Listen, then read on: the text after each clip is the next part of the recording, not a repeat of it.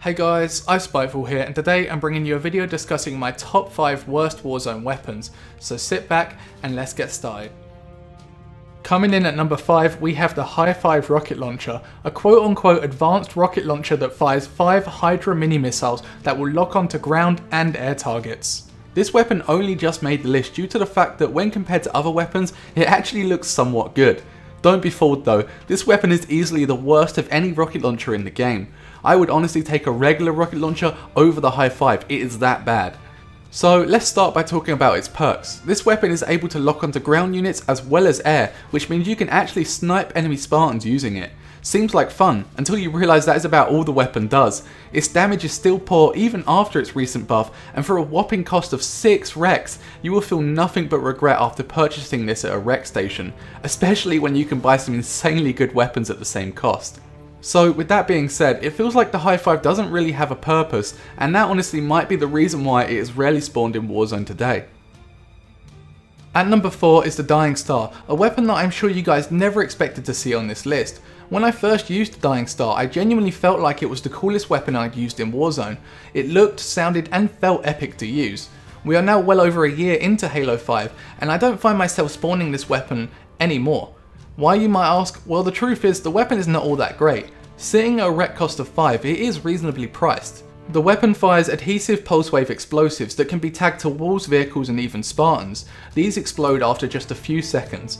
The initial impact of the shot causes damage, and then the explosion that follows does more damage, often resulting in situations where you tag someone who is one shot as they run behind a wall and you still pick up the kill. However, on a deeper inspection of this weapon, you begin to realise its flaws. Its painfully slow time to shoot is one of the most frustrating parts of this weapon. You have scenarios where you just wish you had a faster shot time to kill people who are running away. The weapon also suffers dramatically at close range. Shooting someone up close to you is a terrible idea, but you end up with little to no choice because there is nothing more you can do. These reasons are why I choose to spawn the Barb Lance light rifle instead, as it is 1 rec level cheaper and when put in the right hands can easily beat the Dying Star in a 1v1 scenario. At number 3 we have the Twin Jewels binary rifle, a weapon that time and time again I have tried to like. From first look the weapon seems incredibly good until you actually spawn it in. Believe me, it is only downhill from there. So what does the Twin Jewels Amethylian offer for its hefty 7 rec price tag? Well, for a start it fires dual beams that are claimed to enhance its anti-armor utility, and its shots last longer than a regular binary rifle. And well, that's about it. So with a cost of 7 recs and only 2 traits, you would expect those specific perks to be exceptionally good, right? Wrong. Its long-lasting shots make it a nightmare to kill Spartans, as you often kill one person and have to wait what feels like an eternity to shoot again, unless you reload after every single shot.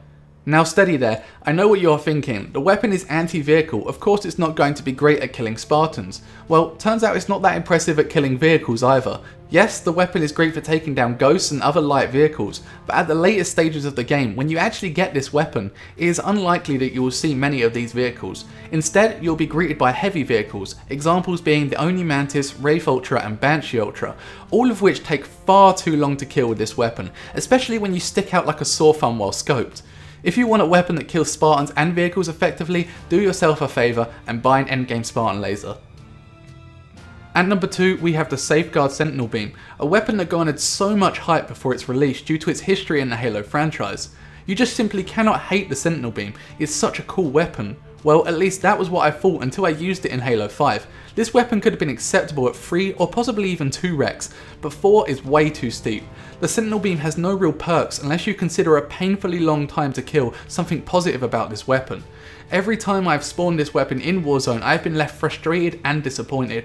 It is certainly in desperate need of a buff right now to even be considered a usable weapon in Warzone. Simply making the Sentinel Beam kill a little quicker and have a significantly higher amount of ammo could easily turn it into something great. That is all that needs to be said about this weapon. And finally, coming in at number 1 is the Rocket Pod Turret.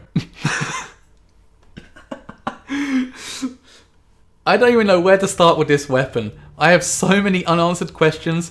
Why is this in Warzone? Why is it 4x? And why is it so painfully bad? I think it is safe to say that none of these questions will ever be answered, but I can assure you that this is the worst weapon you could ever possibly spawn in Warzone.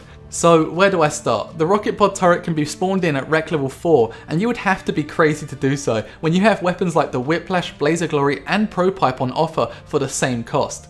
Just like with any turret, your mobility is severely hindered, your Spartan will walk extremely slow and your turn speeds are dramatically reduced, making it easy for someone to get behind you and hit you in the back. Now, this mobility reduction wouldn't be so bad on fairly small maps, but this is Warzone, and considering a lot of the maps are huge and very open, you are not going to have an enjoyable experience walking from base to base. The rocket pod turret also fires multiple missiles at a time, making every Spartan kill a complete overkill, often wasting more missiles than you really need to. That is something you are going to want to avoid doing, considering the ammo count in this turret is almost non-existent. Now, don't worry, because I am aware of the upgraded and supposedly better Oni rocket turret. That turret comes in at 5 recs, and believe me, it really is just as bad. The turret can lock onto enemy vehicles, but trust me, the target lock-on range is so close, you might as well be standing on top of the damn vehicle, and its ammo count is just as miserable as the standard version. Turrets have never really been popular in Warzone, but a fair few are still usable. These ones, however, should be nothing more than some extra rec points for you.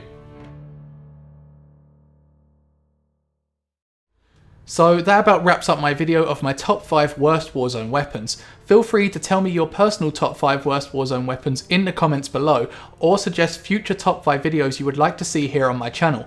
Thank you for watching, and I hope you enjoyed. Peace!